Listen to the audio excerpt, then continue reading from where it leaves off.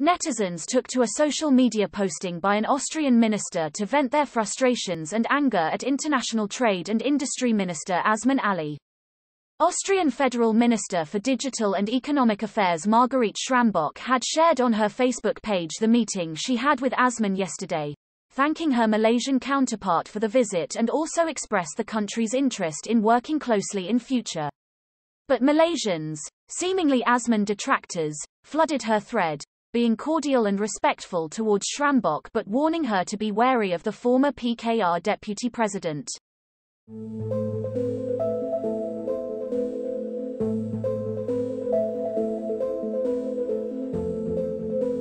Sathia Murthy also told the Austrian minister, "He is currently in the midst of a homeless crisis in his own party and he has this special ability of hopping. He may hop to your party in future." Fadli Bahktiar Othman cautioned that there better not be any hotels closing down in Austria due to his visit to the country.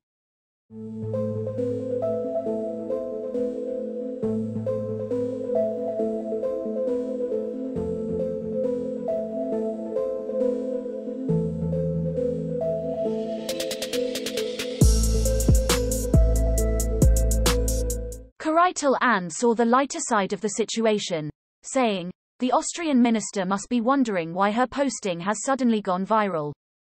The International Trade and Industry Ministry yesterday said several Austrian companies had expressed interest in investing in Malaysia due to its strategic position as a gateway to the Asia-Pacific region.